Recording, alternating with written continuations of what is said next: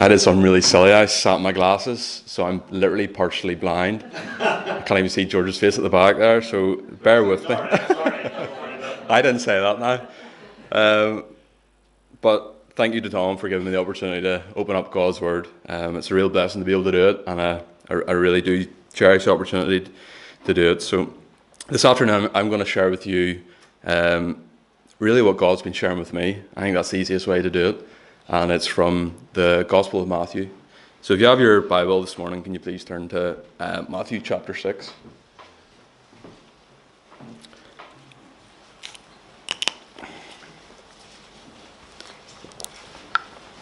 And just while you're turning there, just by way of context, Matthew's Gospel has been in my own personal devotions. I've been making my way through the Gospels, and I'm nearly ready to move into Mark. The reason being, I usually find myself sort of jumping in between books in the Bible, from book to book. But in the turn of the year, I decided I'm going to stick to the Gospels and try and read them consecutively, to give myself a wee bit better structure, I suppose.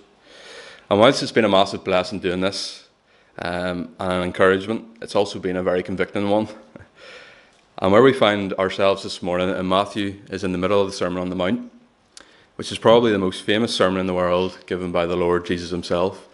So no pressure for me this morning. But you're probably quite accustomed to most of the themes in the Sermon on the Mount. The Got Questions website, which I'd really encourage you to use. It's really, really useful. It summarises it in a simple sentence. It says, how to live a life that is dedicated to and pleasing to God, free from hypocrisy, full of love and grace, full of wisdom and discernment. And the last time I spoke, I shared from 1 Samuel. And whilst there are testaments apart, the same theme has come up again for me, and it's all to do with prayer. So a couple of months ago, I think it was in December, we looked at Hannah's prayer, but today I want to look at the Lord's Prayer. You know, prayer is such an important part of the Christian life. You know, it's not optional. Don't compromise on it, if I can get my words out, because it's absolutely essential. You know, Martin Luther says, to be a Christian without prayer is no more possible than to be alive without breathing.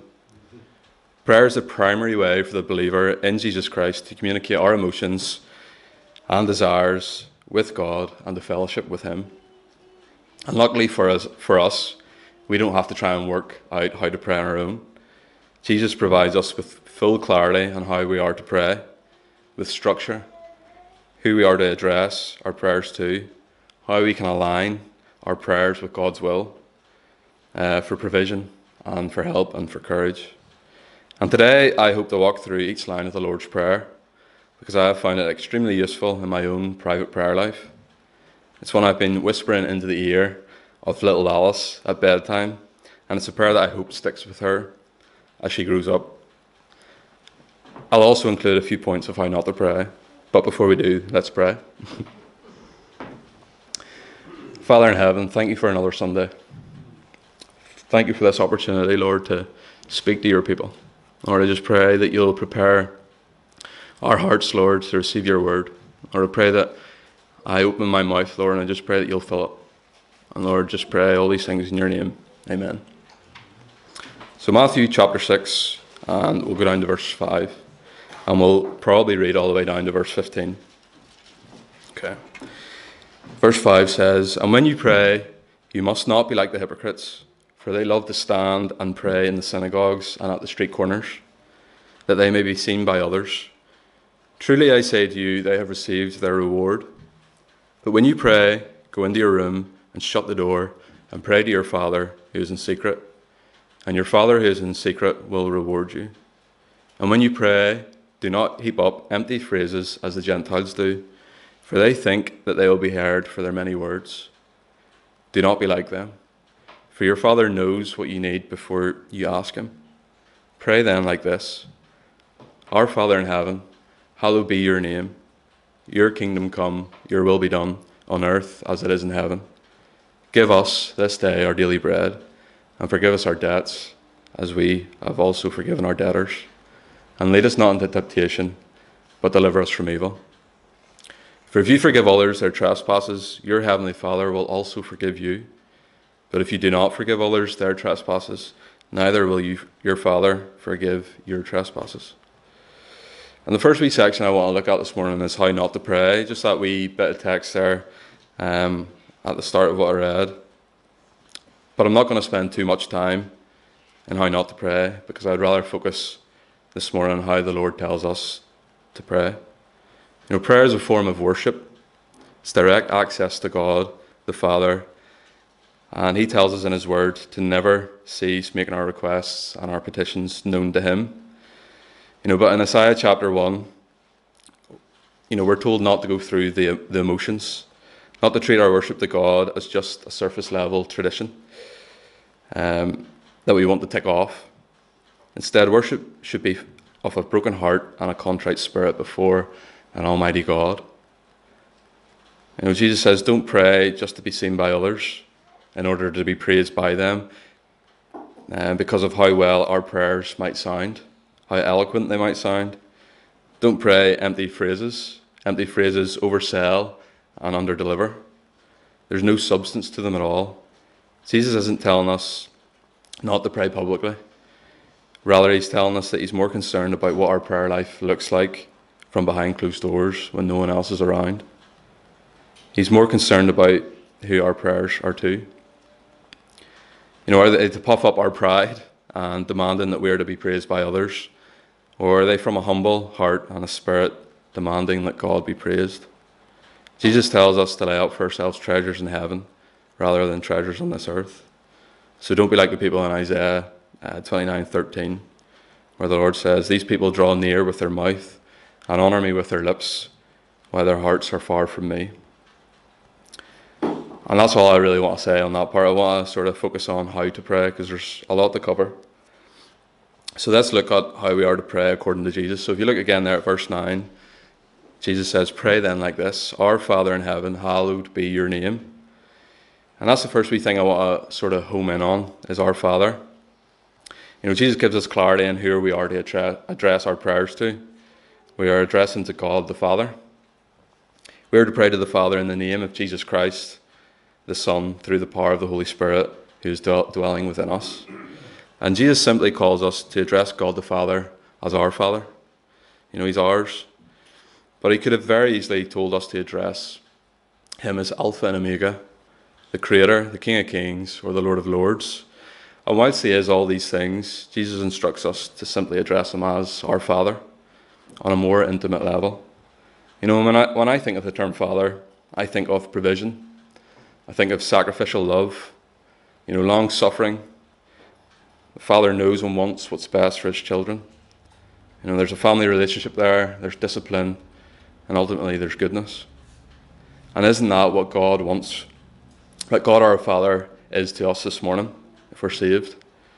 In his sacrificial love, he made provisions through the blood of his Son, his only Son, Jesus Christ, while we were still dead in our sins, knowing what was good for us before we knew what was good for us, so that he could purchase us with his blood, with his Son's blood, to call us his son or to call us daughter. Even as his children, he still knows that we're going to mess up. He's so long-suffering with us that the sacrificial giving of his Son was enough to cover not only our past sin, but our present, and to cover also our future sin. They're all taken care of. Just even that verse that Mogi read this morning, our record of debt is plentiful. It's so much, but it's been nailed to the cross. We're forgiven this morning. And 1 John 3:1 says, reminds us of the love that our Heavenly Father has for us. It says, see what kind of love the Father has given to us, that we should be called children of God. And then the next wee part of the verse is, hallowed be your name. It says, the word hallowed is just another word for holy. So in other words, Jesus is saying to the Father, let your name be holy. And holiness really just means that God stands alone. His name is separate and distinct, and he is separated from his creation because he is holy. 1 Samuel 2, verse 2 says, there is none holy like the Lord, for there is none beside him. So holiness means that he is without sin. He has absolute moral perfection. God's holiness means that he is perfectly good because he is the standard of goodness. There's only one word in the Bible that is repeated 3 times to describe God, and that word is holy. And anyone who knows me or who has sat beside me in church knows that I'm a terrible singer. I'm actually tone deaf, and I'm not waiting for you to tell me that, no, Curtis, you are a terrific singer, because I know I'm not. And I know I'm not because I thought I was a really good singer when I was singing in the shower. So I decided to record myself. This is 10 years ago, by the way. And I was really excited. I was like, right, I'm going to be the next number one in the UK charts. And listened back to myself and deleted it straight away because I'm terrible. And I even remember auditioning for the choir in primary school. You know, trauma still with me today. And I wanted to audition, and the only way that you could get into the choir was to sing in front of everyone in the choir, and it was probably the worst experience of my life. I decided to sing "Jesus Loves Me," and I sang the song the whole way through. I started off a wee bit quiet, but really ploughed through it at the end and got really bold. But I was only really selected out of pity because they placed me right at the back, out of the way from all the microphones. But thank the Lord that He says to make a joyful noise, which thankfully for me doesn't necessarily mean to make a good one. You know, Revelation 4:3 gives me goosebumps when I read it this week. You know, it gets me excited because it talks about the angels who, because of God's glory, have to use their wings to cover their own faces because of His holiness, all the while singing without ceasing, "Holy, holy, holy is the Lord God Almighty, who was and is to come." That's what we'll proclaim without ceasing with them, but this time with perfect voices when we get there. Verse 10 then, if you look down again, says, "Your kingdom come, your will be done on earth as it is in heaven." And there's a wee bit of a twofold meaning to this verse. You know, the first one is a longing for Christ's kingdom on His return. As Christians, that's what we should be hopeful for. That's what we should be expectant. That's what we should be looking for. And whilst I read that verse 10, that should hopefully make you feel hopeful too. You know, it's a hope that we long for as Christians, to no longer be separated from our God. And I think sometimes, I know for me anyway, that we get caught up in the busyness of our own lives, maybe placing more value on the gifts and blessings we have received rather than on the giver that gave us those gifts in the first place. You know, that we are so concentrated on building our own wee kingdoms here on earth. And, you know, we forget that this is our temporal home. And I'm all too guilty of that. And you'll see Paul speaking to the Corinthians. You know, he reminds us that this world is just like a tent. You know, it's a temporal home whilst we wait on the completion of our home in heaven.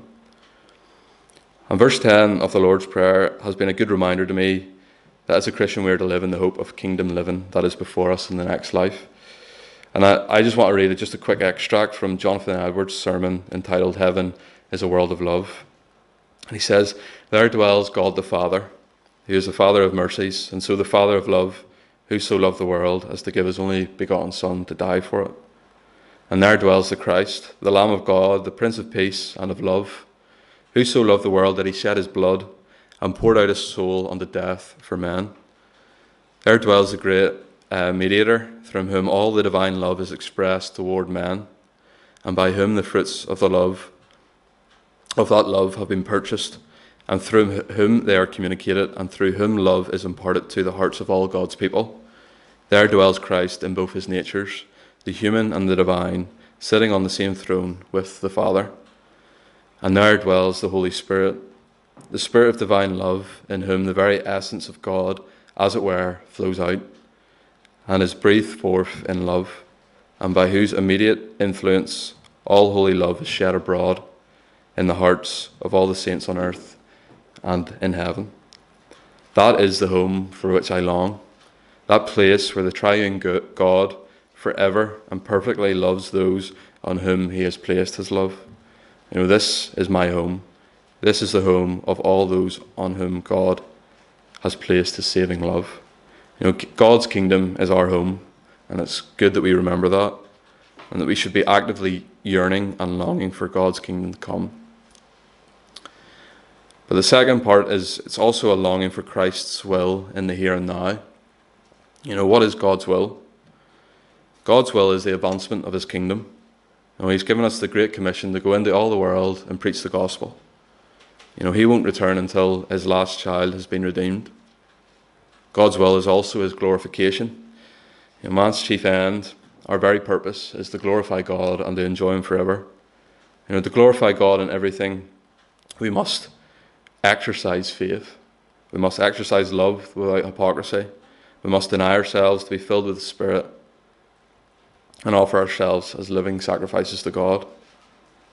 And God's will is the saving and the sanctification of his children as well.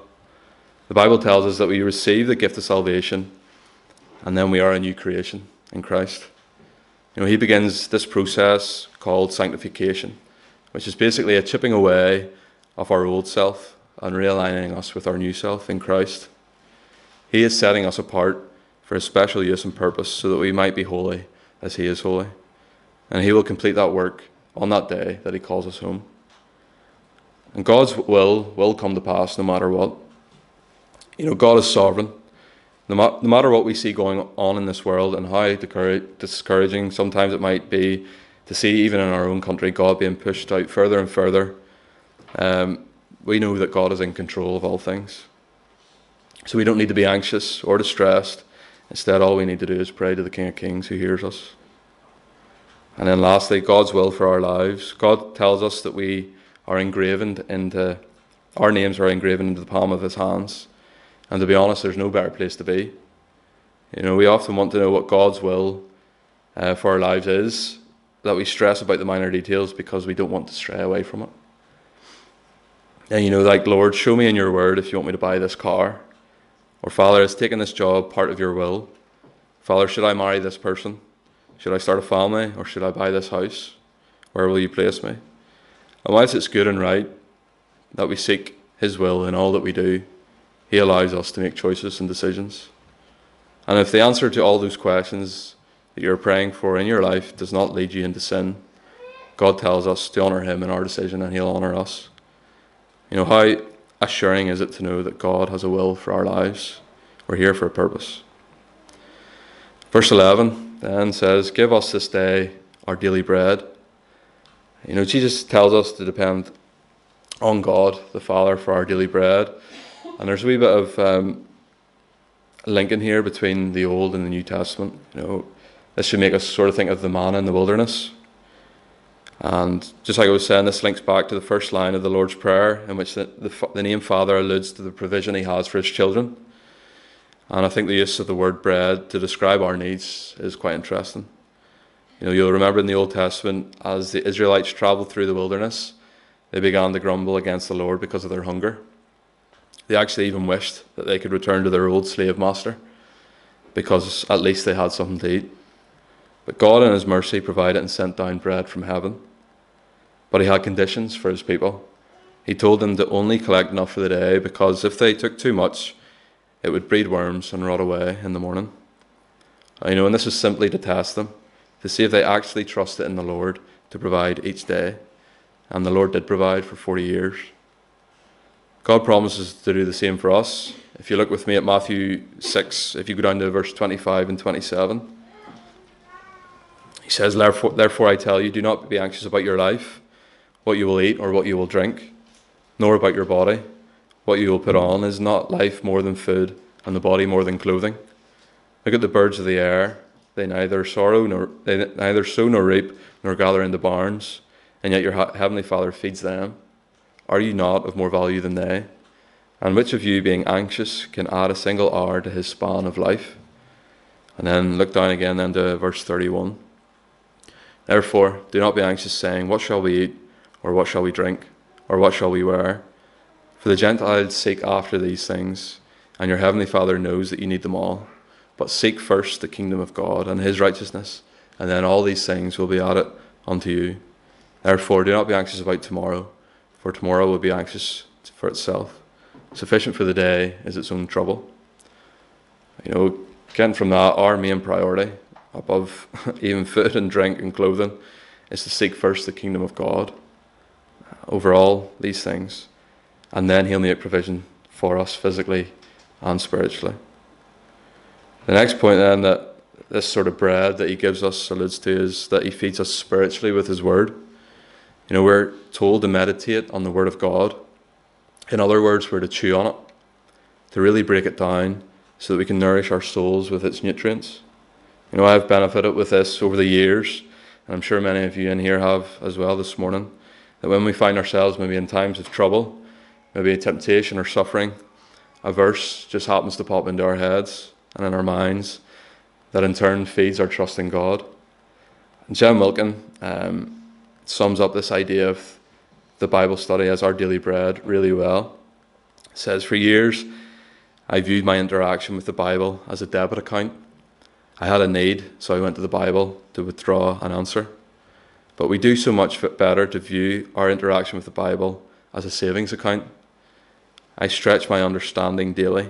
I deposit what I glean, and I patiently wait for it to accumulate in value, knowing that one day I will need to draw on it."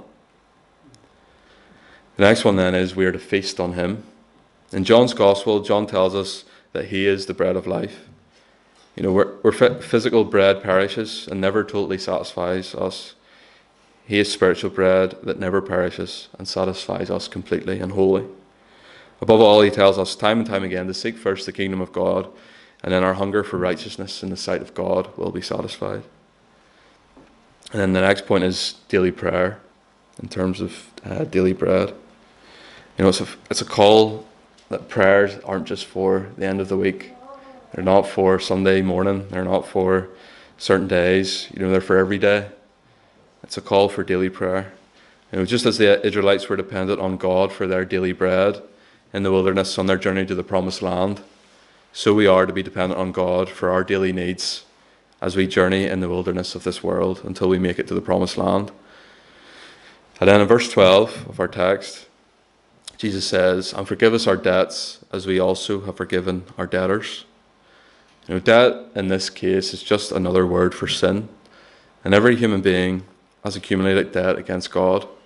We are both born in and shapen in iniquity. And when we really think about what Jesus is telling his disciples, it really is amazing. Jesus is telling his people to ask God for forgiveness for their sin while knowing that forgiveness will only be found through the shedding of his own blood. Jesus was foretelling his own death, and that because of his perfect sacrifice for our sin, we can also show forgiveness to those sins against us. There's a famous quote by C.S. Lewis that says, "To be a Christian means forgiving the inexcusable, because God has forgiven the inexcusable in you." Likewise, D.A. Carson explains that the debt is not simply that we have been forgiven, and therefore we ought to forgive, but God himself in Christ has forgiven us, and therefore our debt is incalculable. No matter how much wretched evil has been done against us, it is little compared with the offence that we have thrown in the face of God. Yet God in Christ has forgiven us. If we know anything of the release of this forgiveness, if we have glimpsed anything of the magnitude of the debt that we owe to God, our forgiveness of others will not seem to be such a large leap. The Christian life should be marked with confession, repentance, and forgiveness. In the same way that we love because he first loved us, so then it's true that we can forgive because he first forgave us. And the book of Micah, chapter 7, verse 19, says that God casts all our sin into the depths of the sea. And I remember hearing a quote, I just can't remember who it was by, but he says that God has thrown our sin into the sea of God has thrown our sin into the sea of forgetfulness and has posted a sign saying no fishing allowed. True forgiveness is not just cancelling the debts, but forgetting it altogether. It's dealt with, it's cast into the sea. So Christian here today, know that as you stand in Christ, you are forgiven. Verse 13 then says, "And lead us not into temptation, but deliver us from evil." If we are to lead ourselves in this world, we can do nothing but lead ourselves out into sin. This would ultimately lead us into death and separation from God. And Jesus tells us to pray this because he knows that already. Proverbs 14:12 says, "There is a way that seems right unto a man, but the end thereof is the way of death." Again, another calling to surrender to his way, not ours, and not our own, because his way is far, far better. He has freed us from the old taskmaster of bondage and sin, and he promises, as the Good Shepherd, to lead us away from temptation, away from sin, and into his righteousness. Just listen to Psalm 23. You don't have to turn to it, but it says this about the Lord's leading. The Lord is my shepherd, I shall not want. He makes me lie down in green pastures. He leads me beside still waters. He restores my soul. He leads me in paths of righteousness for his name's sake. Even though I walk through the valley of the shadow of death, I will fear no evil, for you are with me, and your rod and your staff, they comfort me. The Good Shepherd leads us away from a work in sin to a rest in him. And Garrett Kell, a famous American preacher, says this on temptation, which I find really helpful. It says, when you're tempted today, remember the last day. Make decisions today that you'll be grateful for 10,000 years from now. With each passing moment, we draw nearer to that day when we will be saved to sin no more. Until then, read often of heaven and ask God to make you home sick for that everlasting city where the pure in heart will see him at last. We all struggle with temptation. We're all tempted by sin regularly, but Jesus has defeated sin on the cross once and for all. He calls us to resist the devil, and he will flee from you. He always gives us a way of escape to run to him. And just as I can conclude, because our time's gone, let me conclude with a benediction from the Lord's Prayer. It's a beautiful reminder for us all this morning. For yours is the kingdom, the power and the glory, forever and ever. Amen.